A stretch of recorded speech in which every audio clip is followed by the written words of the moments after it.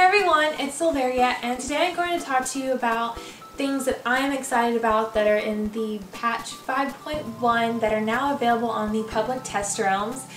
And I've mentioned in previous videos how I am excited about how the focus of Mists of Pandaria is actually about the conflict between the Horde and the Alliance. Pretty exciting. So actually we will be getting new dailies that focus on the conflict between the Horde and the Alliance. So basically players are going to be defending their faction's outpost and then assaulting the opposing faction's headquarters.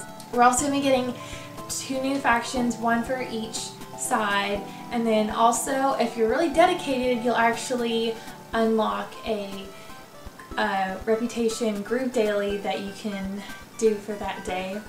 And there's also a lot of updates with the pet battles, which is awesome because I really enjoy the pet battles. We're going to be getting a new item for pet battles, and that's going to be battle stones, and you use these to upgrade your pets.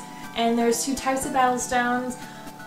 One is a general purpose battle stones where you can upgrade any pet, and then there's also battle stones that are specific to pet families, so you can only upgrade a certain pet from, or certain pets from a specific pet family. There's also been some improvements with the pet journal, so you can basically search through the pets easier. There's filters and everything that you can use. You can also find pets by looking in a specific zone, which makes that a lot easier when you're trying to collect pets and trying to figure out where they're at and everything, or what's available in a certain zone that you're currently in or about to go to or something like that. And there's also several classic raid bosses that drop new pets. So Molten Core, AQ, Nax.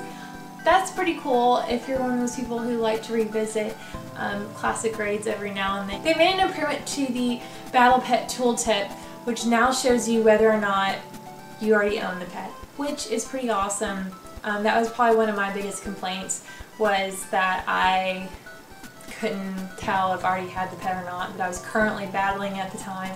I mean, we're not going to be able to have a max total of 650 pets.